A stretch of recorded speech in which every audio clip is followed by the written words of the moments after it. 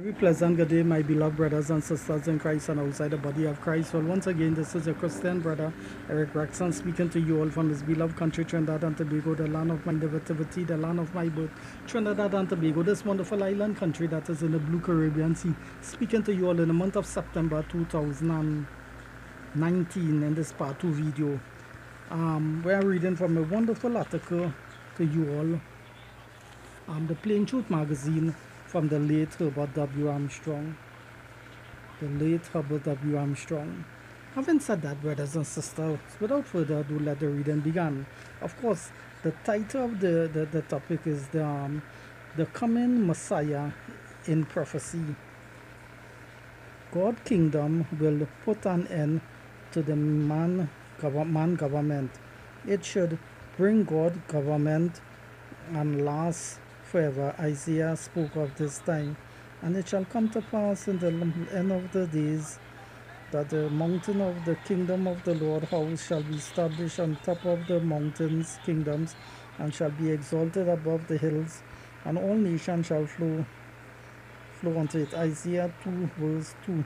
It shall be a time of regathering of the scatter Israel. Isaiah, the children of Israel, the house of Israel. Isaiah 27 verse 13. God rule will be established throughout the earth. But I ask myself, what did the New Testament that was written in Greek, not Hebrew, have to do with these prophecies? I continue with my study of Daniel. He wrote, I beheld till throne's government was placed, and one that was ancient of days, Jesus Christ, did sit. His raiment was white snow, and the hair of his head like pure bulk. His throne was his throne, the throne of God, his throne, a fiery fire flame, and the wheel thereof for burning fire. Daniel 7 verse 9. This is no other than God Almighty on his glorious throne. Now we come to some eye-opening verse. I saw in the night vision, and behold, three there came with the clouds of heaven, one like unto the Son of Man, and he came even to the Ancient of Days, and he was brought near before him, and there was given him a dominion and glory and a kingdom, that all people, nations, and language shall serve him. His dominion is an everlasting dominion which shall not pass away, and his kingdom that which shall not be destroyed. Verse 13-14. Who is this man? Who is this Son of Man? Jesus Christ.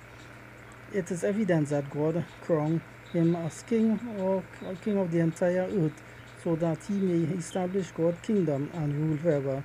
Is he a human being? If so, what human should be given such a high and mighty honor? Let's see what one can find out from the book of Isaiah about this coming ruler. For a child is born unto us, a son is given unto us, and the government is upon his shoulder, and his name is called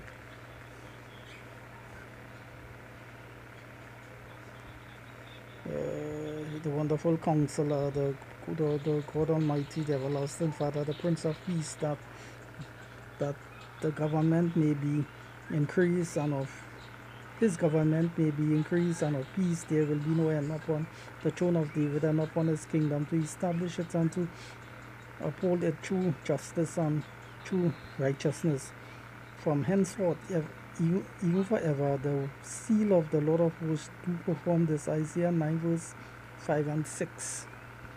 Some of our Jewish commentators are of the opinion that Isaiah was talking about a man living in his day. They think this passage may refer to Hezekiah, king of Judah, the son of king of Judah.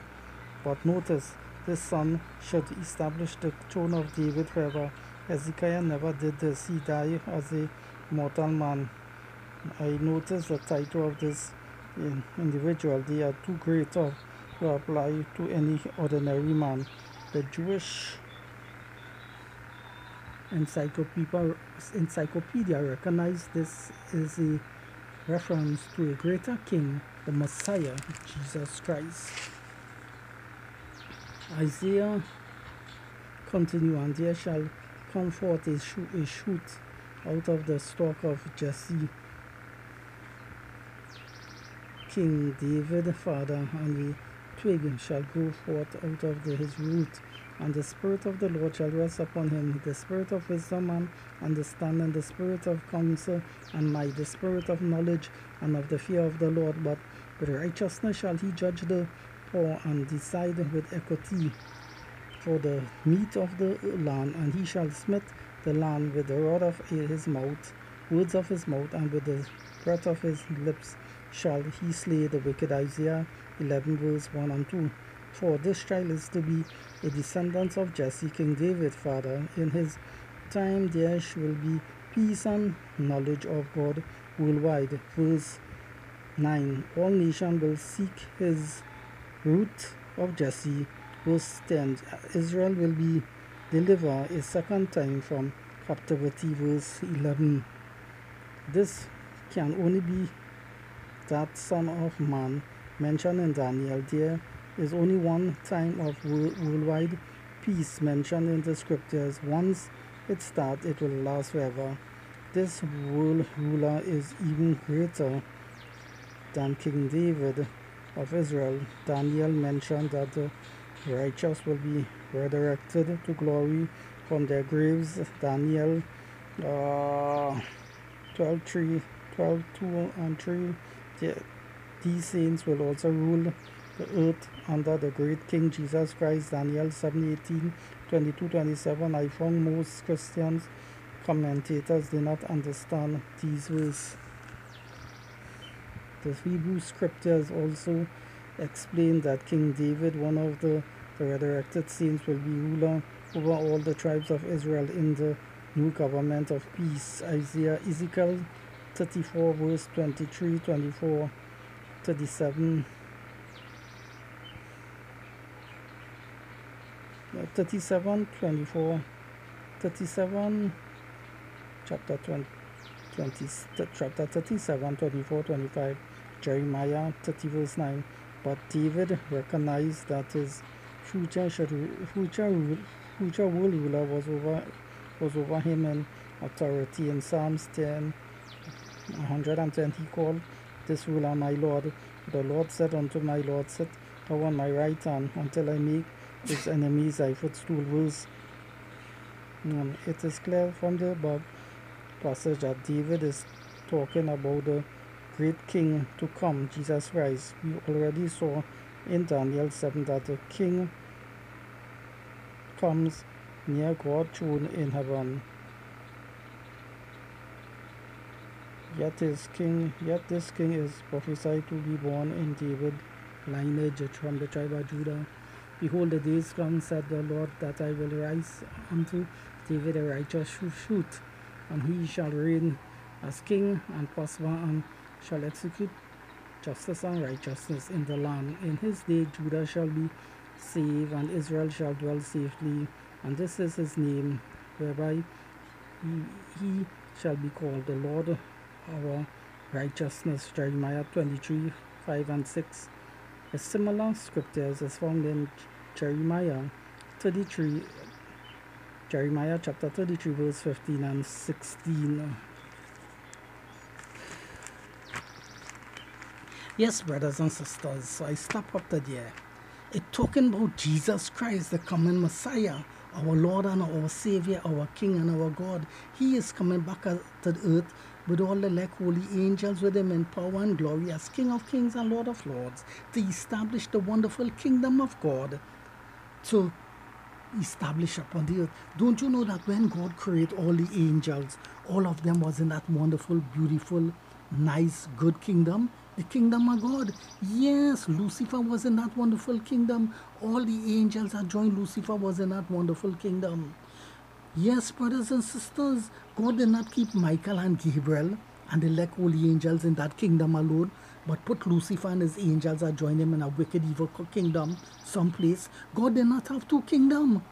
God did not have a good kingdom and an evil kingdom. So in the good kingdom was God the Father. This is as an example. He didn't have a good kingdom, only a good kingdom, but in that kingdom was Michael, Gabriel, and elect holy angels. But in the evil kingdom, he put Lucifer and his other angels across there. No, he put all the angels who he loved equally with that equal divine love in the one kingdom of God. So Michael, Gabriel, and Lucifer and all the angels was in the said wonderful kingdom of God, the divine government of God. How noble, how wonderful, excellently wonderful on the part of God, that he put all the angels that he loved in that said one place, the kingdom of God. And it is that said kingdom of God government that Jesus Christ is coming to establish upon the earth to bring peace to this world. So why? Because there's a glorious tomorrow, brothers and sisters. The wonderful world tomorrow, as Herbert W. Armstrong described it, where mankind will live in peace and love and goodness and happiness and peace, true peace and love and outflowing love to one another, living in peace and love with one another and harmony. In the kingdom of God, the government of God, man will truly experience the joy of God, the love of God, the peace of God, the posterity of God, the tranquility of God, the happiness of God, the righteous rulership of God. In the kingdom of God, brothers and sisters, that Jesus Christ is coming to bring and establish upon this earth, brothers and sisters.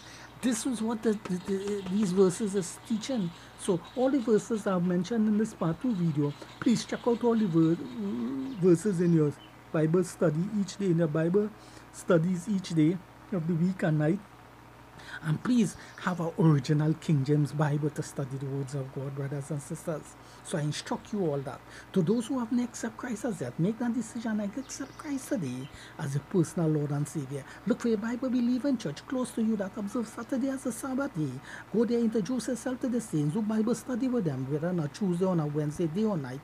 Prepare for baptism, baptize, accept Jesus Christ. Of course, began keeping the commandments of God and going out and telling others about Jesus Christ and winning souls, because he that winneth souls is wise, and telling people about the kingdom of God to come, that the government of God to come, that Jesus Christ is come to establish, to bring peace to this world. How wonderful indeed, brothers and sisters. Brothers and sisters, brothers and sisters, brothers and sisters. So I ended on that note, brothers and sisters, in this part 2 video, brothers and sisters. And the title of this part 2 video is the same title of part 1, the coming Messiah in prophecy, and that is Jesus Christ, my dear brothers and sisters. So shalom, peace, see you all in the next video soon. Bye bye, my friends.